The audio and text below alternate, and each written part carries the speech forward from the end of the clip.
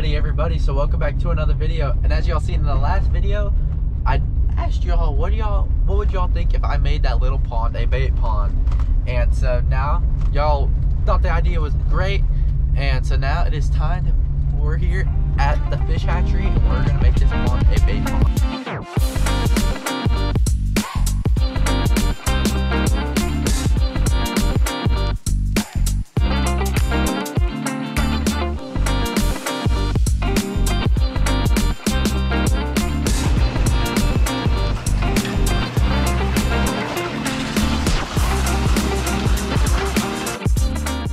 Alrighty, so we got all the bait fish in the back seat. Look at the ponds.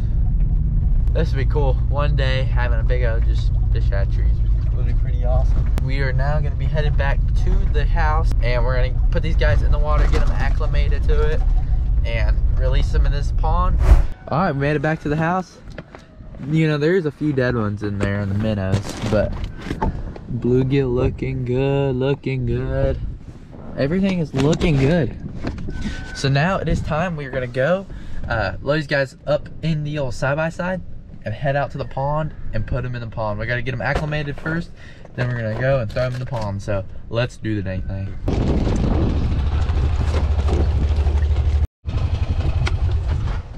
Alrighty, we're here at the pond and now it is time to get these fish acclimated to the water.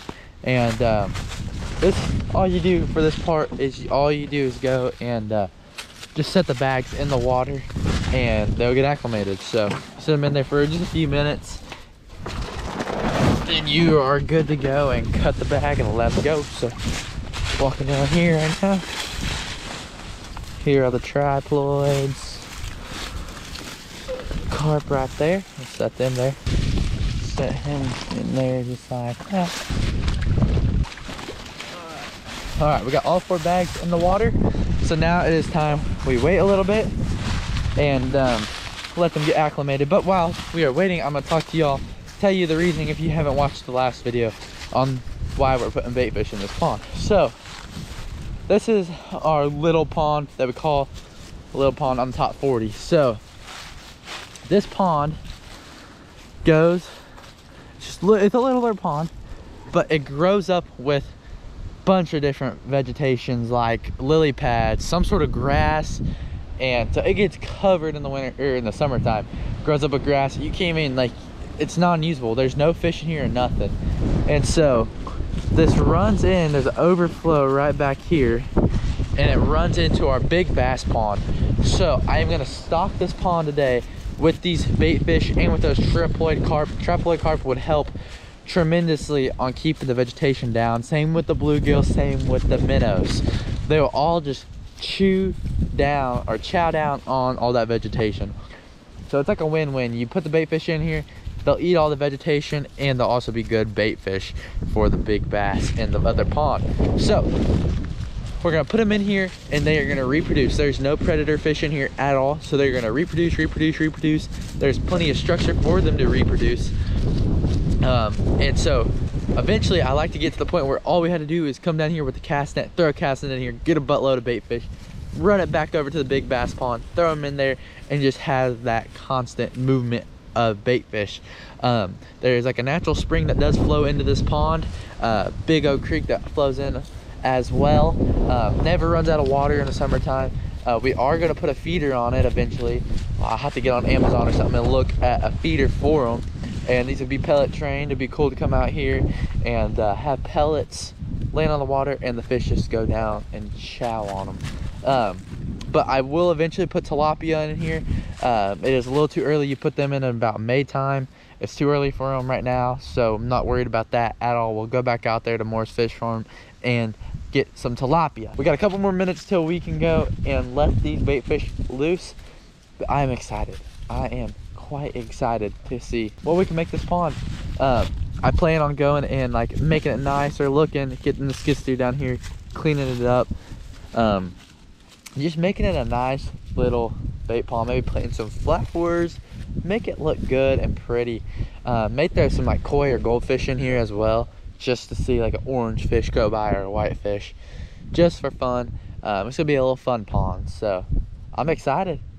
I am quite excited. I don't know if y'all can see those, there's little bugs landing on top of the water all throughout there. That's gonna be good for the bluegill and the minnows. Them bugs are gonna go up the top of the water, and you're gonna see those bluegills and minnows start just chowing down on them. I am gonna catch a buttload of bait fish too by hand. And I'm not gonna buy everything, but I'm gonna catch stuff too, and that's gonna help out a lot. I plan on catching golden shiners, throwing them in here, catching more bluegill, throwing them in here, just catching a whole bunch of stuff and throwing them in here as well. So I'm excited. We'll see how it goes. We will see how it goes. All right, everybody, it is time to release these fish. So we're gonna start out with the triploid carps. They're the biggest ones, so I like to see these ones go off. We're just gonna kind of let them go. There, the triploids. Maybe. If y'all want to know what a triploid carp looks like, oh, I still got all three of them, but that's what the triploid carps look like. Triploid. They are funky looking things. These are the carps that do not reproduce, so we would not have to have or worry about having a carp problem in our ponds. I'm gonna grab these guys out. Triploid carp number one, that one has a scar on it. We're gonna name him Scary. There it goes. Okay, this one, boy or girl, I don't know. This one's gonna be Jennifer. Let her go. They look so sick in the water. There she is. Swims off. Now for the last one. This one's gonna be Fred. Fred's pretty cool. There he goes. All right, all of the triploid carps are released. All right, here we go. We're gonna release these guys. There goes the bluegill.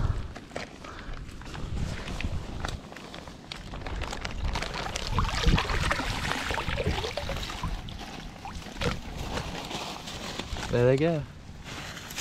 There's one lingering right here.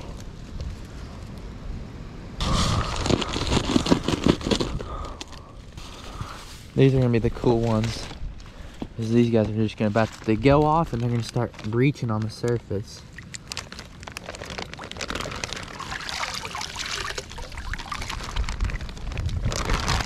A couple more in there. There they go. You can see them all swimming off.